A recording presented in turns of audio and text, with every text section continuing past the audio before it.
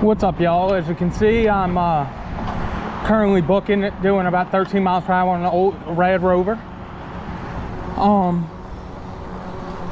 This is my entry for the February StealthCampingAlliance Challenge, the Memory Challenge, set by Kathy Loves Camping.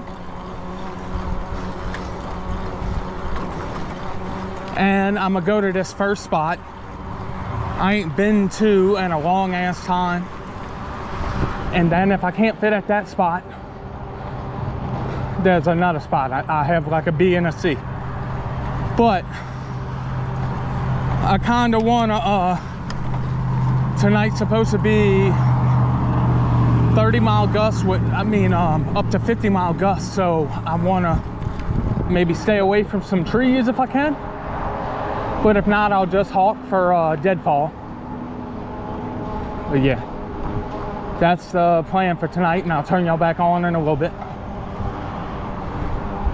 This outdoors when I ain't been out for a stealth camp in a little bit, just been busy, you know, family life, work life, life period.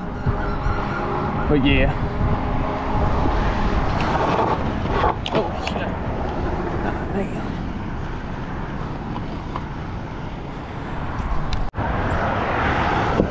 This is kind of my first thought, y'all, because of the crazy gusts. You know, if I can get out the wind and not have to worry about trees taking my ass out. Let's see. Well, I can go down here. Easy does it. Easy does it. Put some brakes on. Put some brakes on. Put some brakes on.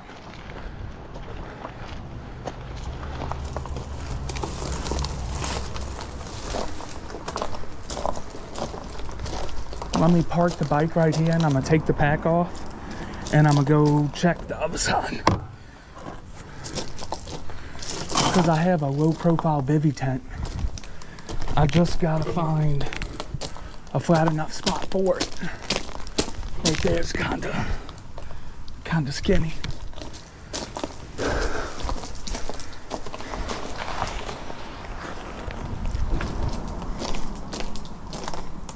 Yeah, the water's usually up to here. Let's see.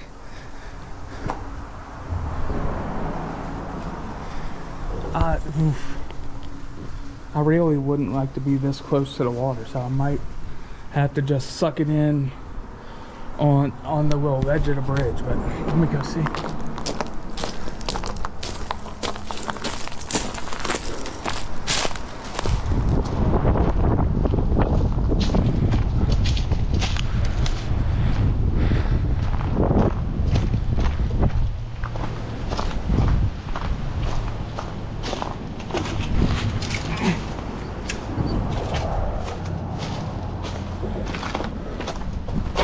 Oh man, I think I found my spot, y'all. Right here. Then I got all this flat spot to chill with. It's got a good breeze. Let's take a look on this side, y'all.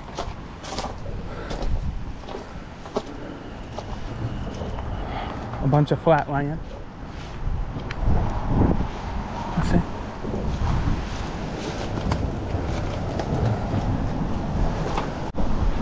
I'm curious if it would be good fishing under here, because in Baton Rouge under the bridges it did good, but I wonder if it'd be too shallow, you know. Maybe in the summertime, so when the fish come to get out the sun and it's dark all the time under the bridge, maybe, but I need some more water. I would probably be fishing here.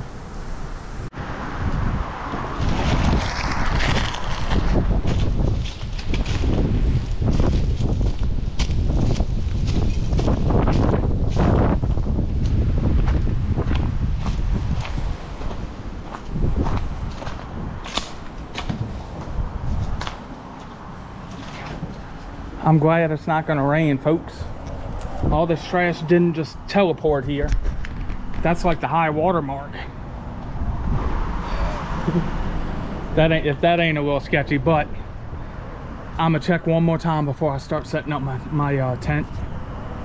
But yeah, I'm in between two bridges, if you can't see, but there's cars going by.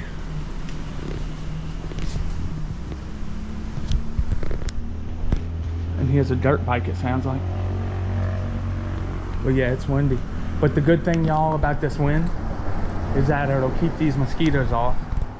And then there's a bucket that's tire. There's like cut off piles that I can use to sit on. So I'm glad I didn't bring my little seat. But yeah, let's go. Let me put down this pack. Let's go by the water. I'm gonna get the bottom of my tent a little muddy or a little rocky, but whatever. It's a tent. It's meant to kind of get dirty. Oh, look at all the when it was cold, you see all them snail shells? That's golden apple snails. They're invasive, and the only thing that really eats them is raccoons. And they leave these little pods. Like if you see them while you're fishing, knock them off and you help out, because they eat up all the aquatic plants and stuff. And the eggs are toxic if you get them on you, I think. Don't quote me on that. But they're like bright pink, like clusters right just barely above the water line. And yeah, so knock them off or whatever they're on if you can. Oh, that's a little mushy. Not going there.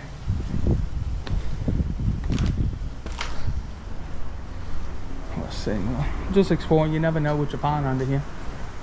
Ooh, I'm getting a little slippy. It feels good getting back out for a stealth camp, folks. Oh. If you don't mind, can you do me a favor? If you like this and you're not subscribed, go ahead and subscribe.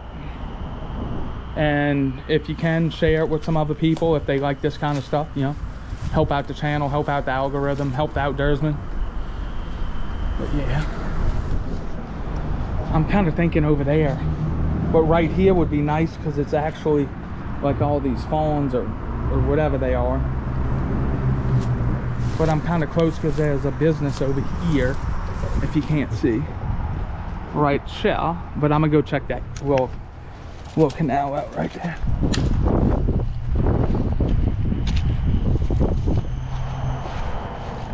Oh man, this be a beautiful place to fish. Oh yeah, I'm gonna have to come fish right here. All right, folks, so I hung out for about an hour just to make sure and let kind of traffic die down. But this is kind of a little special video for me, y'all.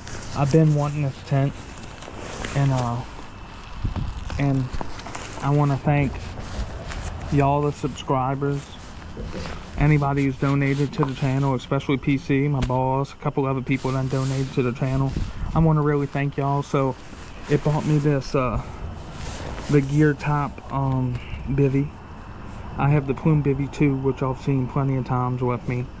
And with what was left over from my little YouTube check, I bought my little girl Lucy a bunch of outfits, or a couple of outfits. So thank y'all, it means the world to me. And I gotta get this up so I can get out of mosquitoes. But yeah, it's kind of a bigger one of the plume bivy that I've already had. And like I said, I've been wanting this. So thank y'all, subscribers, and anybody who's watched, clicked, shared, donated. This tent goes out to y'all. So in this video, y'all, oh, just swallowed a mosquito. God, that was gross. Hopefully it didn't have someone else's blood in it. So y'all, I live a relatively happy life. I have had some bad stuff happen in my life, but in this one, I'm gonna bring up only good memories. And one of my first shout outs, y'all go check out if you're not subscribed. Go check the dude's video out, Tim. He sent me some lures in the mail that I tried the other day and failed. But Tim from Simple Outdoors, go check him out. He's a pretty good, just relax. He's in New York. It's a different like environment than I see. He does some pretty cool, relaxed videos. Yeah, go check out Tim from Simple Outdoors. Cool fella. Ooh, driving these stakes in this clamshell sucks. I finally found a little mud. It's not the strongest, but I'm sheltered from all this wind. So unlike the Gear Top Plume Bivy 2, this is a double hoop bivy. What I like about this one, I've only set it up in the backyard, is, as you can tell, it's coffin shape. I get more room. It has more ventilation, and it has a slightly higher peak, actually a pretty good higher peak. So at the head end it comes to about my belly button, and then it goes down to about a foot that way. So yeah. So there it is, folks, set up without the rain fly on it. Like I said, it's nice. It's still a low profile shelter in my book because it's lower than your belly button. But just this little headspace is like primo compared to the Plume Bivy 2. And the way more ventilation. Like in the summertime I burn up in the Plume Bivy 2, but this one, you leave it like this, put a tarp over it. It's got another little ventilation spot at the foot end, and just more ventilation. This is entirely better for summertime. But yeah, let me get my stuff in there, and I hope that's my blood. It's always supposed to get to about the 50s, y'all, so I didn't see no reason in bringing the 35 degree. So I did bring my 50-degree sleeping bag, and I have my liner in case I get a little chilled, and merino wool knit cap, because I just like sleeping in a tent with it. Spring is upon us, y'all. So I'm inside the bivvy, y'all. Unfortunately, some mosquitoes got in here, but the second YouTuber I want to give a shout out to, and he, to the best of my memory, which ain't all that good, but anyway, Camping in Plain Sight. I could kind of remember like seeing his video. I can't remember the exact one, but he's like one of the OGs, at least to me, one of the first videos I seen, and I'm like, man, I want to get out there and do that. So, you know, here's a thank you to Camping in Plain Sight. And as you can see, look, I got headroom where my gear top's so heavy I have to be like this. Now let me tell y'all about my first, like, this, I'm gonna tell y'all more than one memory tonight, but I'll just give y'all a little crash course. So up until when I got married this time, not the first time, and another time I'll tell you in a little bit, I didn't quite believe of happy tears, y'all. Always thought it was BS. But oh, don't mind my step two, Jack Daniels down home punch. Let me get that stealth crack. Hopefully it ain't all shook up.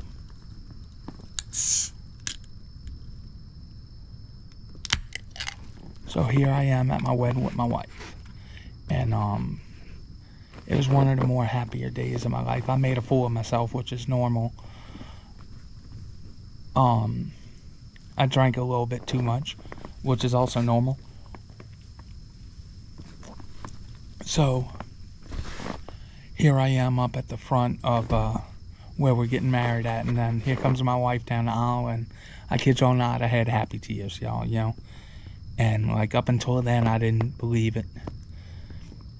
And then fast forward like a year later, or some more time than that, and well, back, my wife was, it was just a beautiful situation with our wedding, and my wife was beautiful, and it was just an awesome moment, you know, all this, like, to be that happy after, like, my last marriage went so south, or went south abruptly.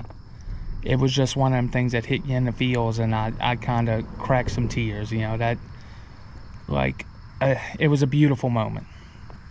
Fast forward a little time ago after that, and my boss at work was like, man, Nick, you know, having a kid will change you.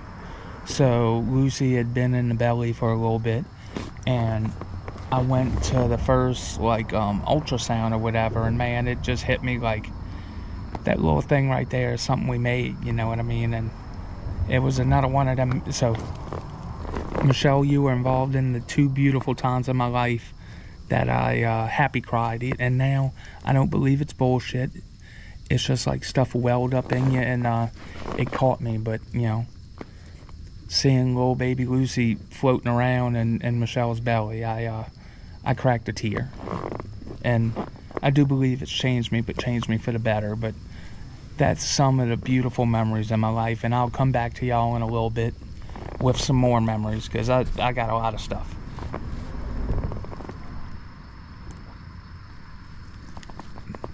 Oh, this is pretty good. Country cocktails, down home punch. I'm not gonna lie, y'all. I was a little bit worried, but if I do decide to sleep without the rain fly on it, I might lift up my sleeping mat and put it under it, you know, because I'm afraid of on these clamshells popping my Nemo tensor mat that I'm sleeping on. This would be a sad, sad panda after talking about all these beautiful memories. And then this is another one of my tents. I gotta buy me like a roll of Tyvek or find some old Tyvek and cut it to where it's super light and just to protect your investments and stuff. And like I said earlier, thank you y'all, you and little Johnny down the way for watching this middle-aged man drink a beer and hang out in weird places and show tents and have family adventures. I thank y'all for helping me get this tent and get Lucy some clothes. Not that I'm hard up for money, y'all, but I just, you know, while I was getting this, I'm like, let me spend the rest and get little girl some clothes. So she's very thankful for y'all. And so am I, from the bottom of my heart.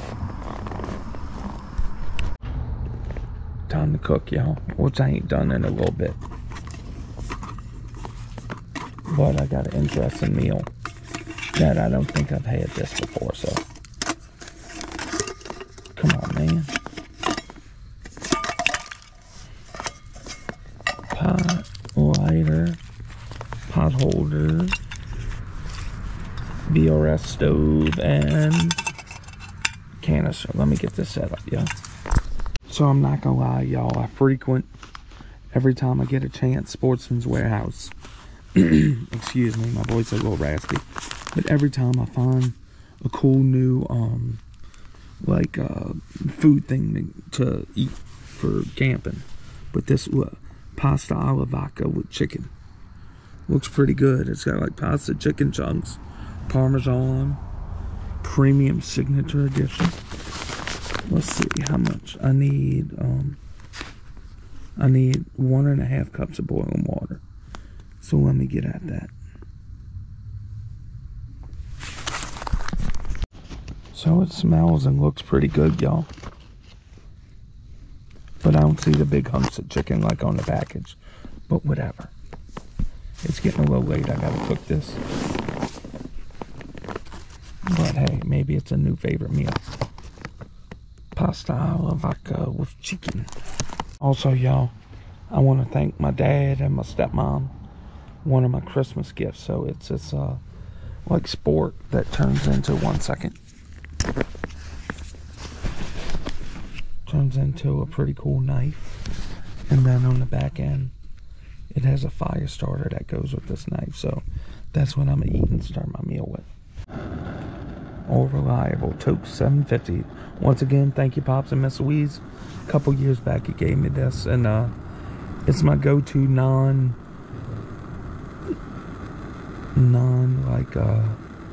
making a fancier meal. It's good for boiling water, and it's lightweight, and it's like stacking. So it's a pretty good little setup. I gotta say, y'all, even though I urban stealth camp a lot, I'll still take like an urban patch of woods over being under a bridge where the traffic is kind of aggravating. And like this bridge makes funny noises.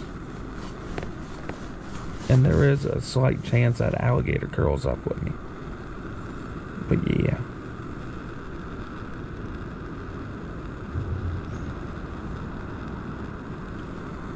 Another good memory. I know a lot with Michelle. I came. So we went to Global Wildlife, and it's this place where you go on like a hayride, and you get to feed animals by hand. And she loves animals and stuff, so it's a no-brainer.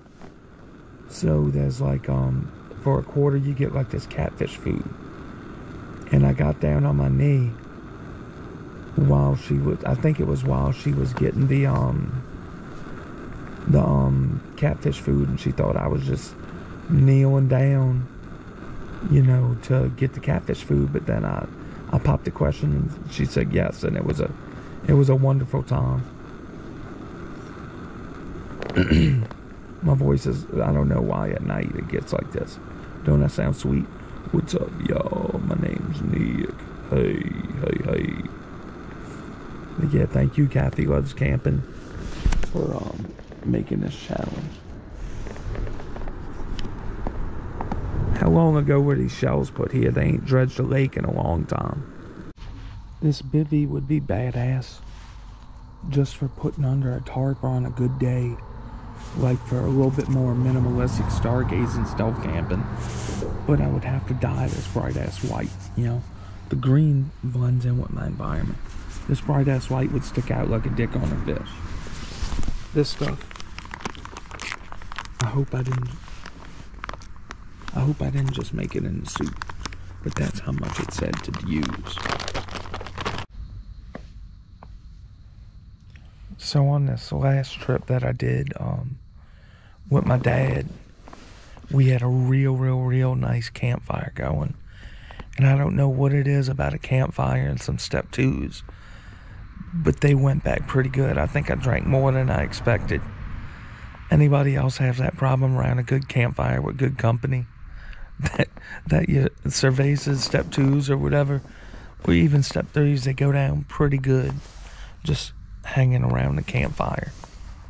It was, oof. The minute I put my head on my my pillow, I knocked out. I had downloaded a movie to watch, and there was no watching of a movie, no nothing. I was knocked out, y'all. Yep, I've done it again, y'all. I've made soup. God damn it, and I even used less than what they told me to. They said one, what is it on the back? 1 1/4 cup. Oh crap. I think I used 1 1/2. Okay, never mind. I take it back, Letty Wise. That was my fault. God damn it. So I'm gonna give you a quick little down and dirty review of the ReadyWise Pro pasta alla vodka with chicken. Let's get that first scoop. The soup.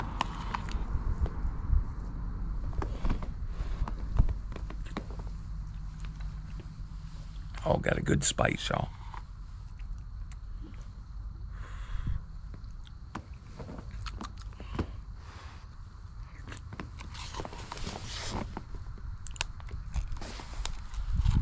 Oh man, that's good, y'all.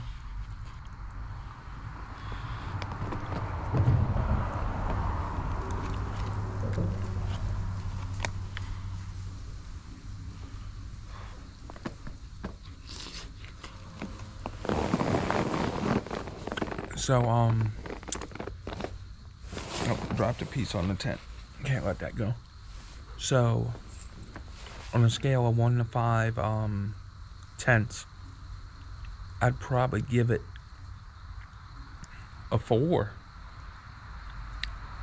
It has a good bit of pasta. It has an awesome flavor. It's got a little like zing to it, which I like. My wife generally cooks stuff that has a little zing to it. Everything she cooks has a little bit of cayenne in it. But anyway, this would be a 5 star if it had more chicken in it. Like on the cover of it shows like big hunks of chicken, and so far it's just like minced pieces of chicken. But it is one of the more flavorful ones I've ever had. I definitely would buy a 1 or 2 of this again. And this is with it being like soup, y'all. It would probably be the bee's knees if it had the right amount of water in it. Ooh, woo. Oh yeah, get y'all some of this. This is I'm going to Pound Town. Borrowing Outdoor McGee's saying. But there's some good stuff.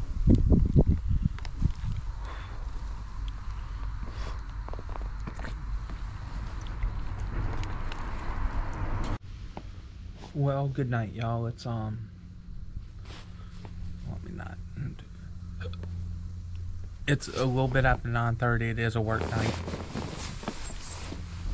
I'm tucked in like a bug in a rug. It's not really cold, it's just windy. So the 50-degree sleeping bag's doing good, and I'll catch y'all in the morning, and thanks for watching so far. Time to catch some Z's. And I decided not to put the rain fly on. Well, good morning, y'all.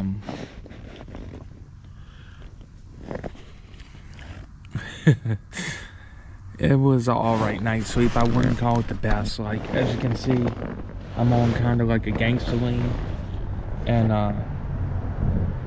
that's just where I could pitch it. The other place I could have pitched it was full on mud, and I didn't want to do that, but I got a couple hours of sleep. Not the best sleep, and it didn't get cold last night. Like I said, just windy, and oh, look at all the mosquito bites on me. And I'm about to start picking up, y'all, and got to use the bathroom, and I had a little breakfast with me, but I'm decided I'm gonna just get some breakfast at the house. But yeah, I'll catch y'all in a little bit. Let me start picking up this stuff, the worst part of a stealth camp. All packed all packed up, y'all. Record time. Ready to hop on my mighty steed. This is the Outdoorsman. Thank you for watching. Like, comment, subscribe, and I'll catch y'all in the next one. Stealth Camping Alliance. What?